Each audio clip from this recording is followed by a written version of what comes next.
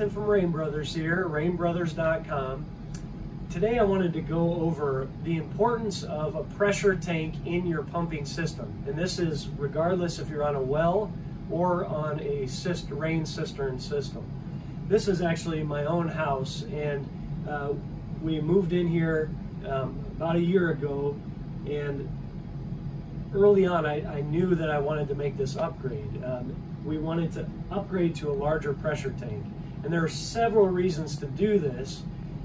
The most important is that electrically it's much more efficient to have a larger pressure tank, and I'll go over why in a second. And two, your pump will last a lot longer because the pressure tank is actually what controls the start-stop cycles and the frequency of start-stop cycles on your pump motor. So the larger the pressure tank, the less frequently your pump is going to run, which thereby extends the life of your pump motor. So this is it is a little bit of an investment up front, but it pays great dividends down the road in the life of your pumping system. The way a pressure tank works is there is a rubber or PVC bladder inside the steel tank. The pressure tank can be steel or fiberglass. And there's a bladder inside there that's made of rubber or PVC, flexible PVC, that the water injects into that bladder. Then also inside this tank is pressurized air. So this is a 20-gallon pressure tank. About 13 gallons of that is pressurized air, and the last 7 gallons is for pressurized water. The pressure tank has a Schrader valve on top to measure the air pressure in the tank. When you're first installing a pressure tank, you want to note the air pressure inside the tank and make sure it calibrates with your pressure switch.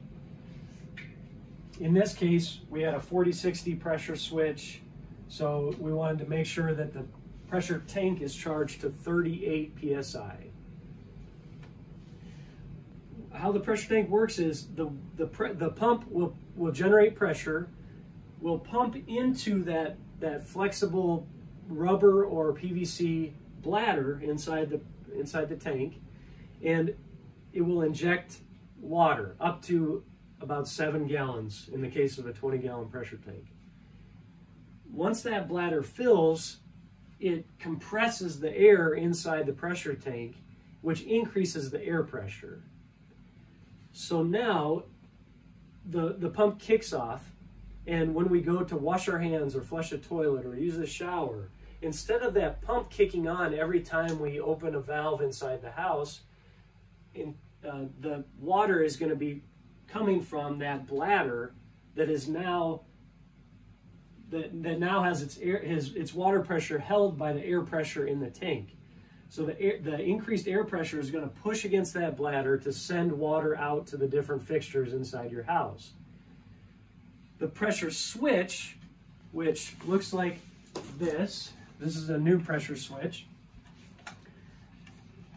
is usually mounted to the pressure tank, and it will read the pressure in the line and turn the pump on and off at certain PSI marks. So in this case, it's a 40-60 switch, which means that the switch is going to turn the pump on when the pressure reaches 40 PSI, and it's going to turn the pump off when the pressure reaches 60 PSI, 40-60.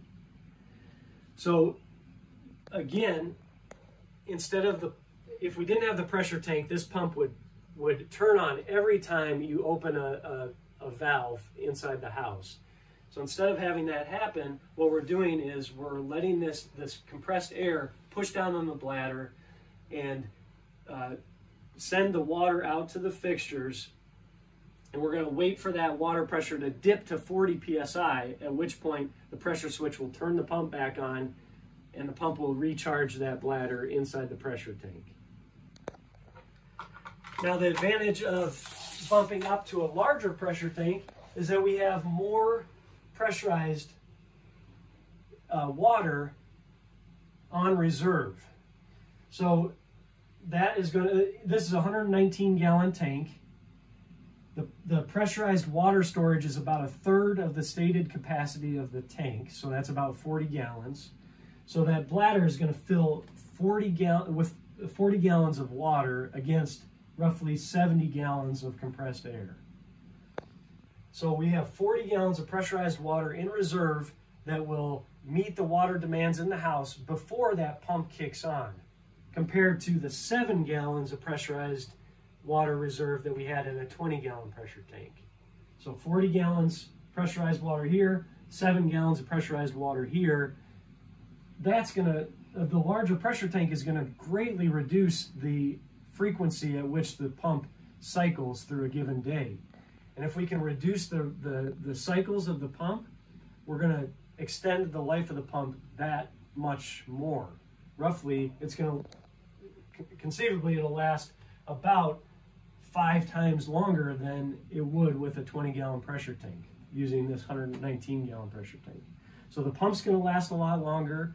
If you lose power, you're going to have 40 gallons roughly of pressurized water in reserve for a power outage without needing to kick on a generator. And you're gonna just create a much more electrically efficient system because it's going to reduce the number of startup cycles on the pump. So if you're on a house with solar panels, this is a great way to reduce your electrical footprint so that you can maximize your solar efficiency. So hopefully this is a helpful explanation on why a pressure tank is such a key component to a pumping system.